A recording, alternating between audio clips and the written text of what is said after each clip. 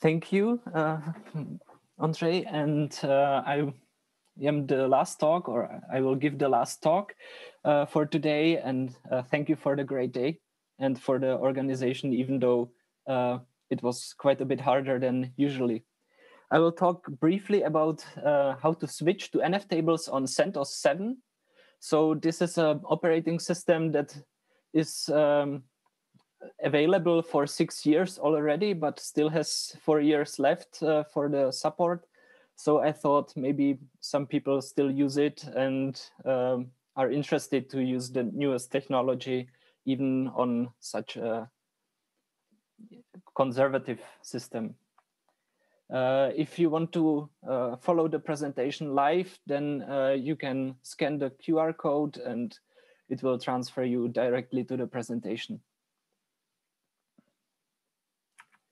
So who am I? I am Adam Kalisz. I am a late co-founder of orgpad.com. That is the software that this presentation is written in.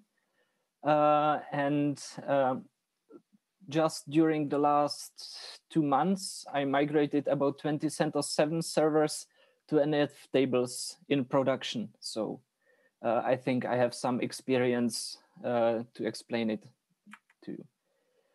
If you want to contact me, then you can write me an email, or you can go to my website, adamkalisz.eu, and there is also the same contact. So a bit of history about Nftables in RHEL or CentOS. Nftables is present in the operating system for quite some time already. It was first present in the 0.3 release, but became fully supported in the 7.6 release. So how can you actually install it? So it's quite simple. Install the Nftables package, then copy the configuration that you created to etc sysconfig nftables.conf.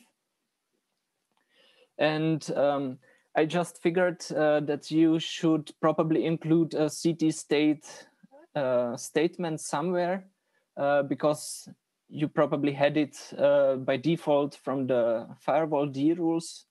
And if you don't include it, then the contract kernel modules will not be included by default.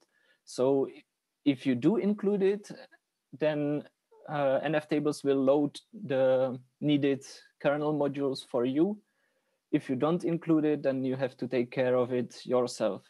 But most of the people I know would use at least one ctstate rule, for instance, to allow answering outgoing traffic.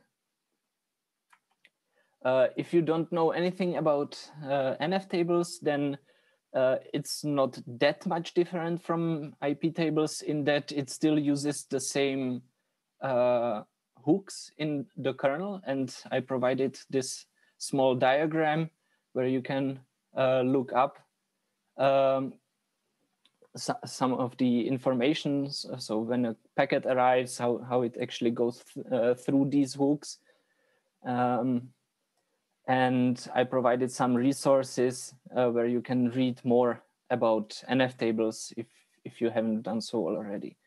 Here is also a very small snippet that is basically just the extended default configuration that is shipped with the Nftables, excuse me, Nftables package.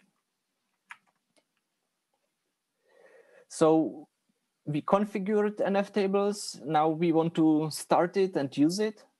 So there are two options. If you want just to start it but not enable it by default, if you enable Nftables, then it starts on boot automatically. So that would be the second option. I used system control enable -- now Nftables, and this enables Nftables and starts Nftables immediately. If you still run IP tables in the background, as long as there are some rules that accept traffic in IP tables and rules that deny the same traffic in Nftables, then the deny rule wins, basically. So the traffic will be blocked. You probably want to back up the old configuration. Maybe you missed something and you will figure out later on that was the case, and you can still look it up. So don't forget your backups. Well, then I always like to verify that I have done everything correctly. So nft list rule set -a even shows me the handles, so I can change the rules on the fly if needed. And well, then you can remove firewall D. That is the default firewall management tool, basically. So if you remove it, then you also remove all the IP table rules, and even the rules that were input with the direct option. So basically raw IP tables commands, but just configured through the firewall D interface. At this point, you should see only the default policy, so that would be accept for input, output, and forwarding.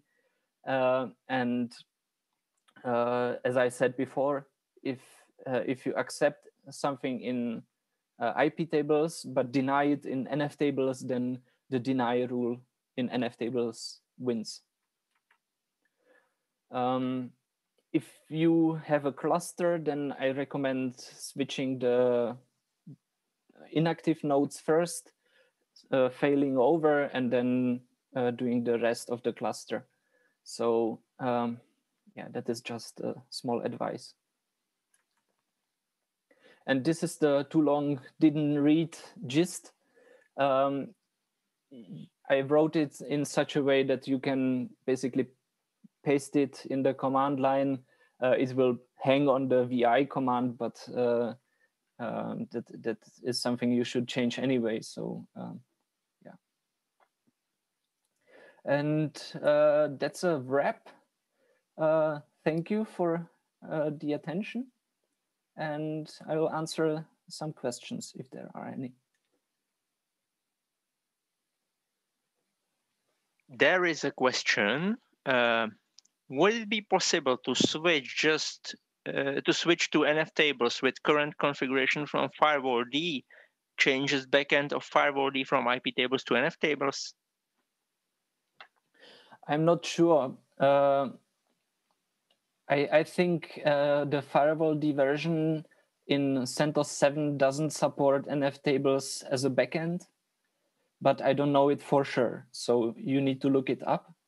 What I dislike firewall D quite a bit because it's very limited for my use cases. So I was quite happy to let it go.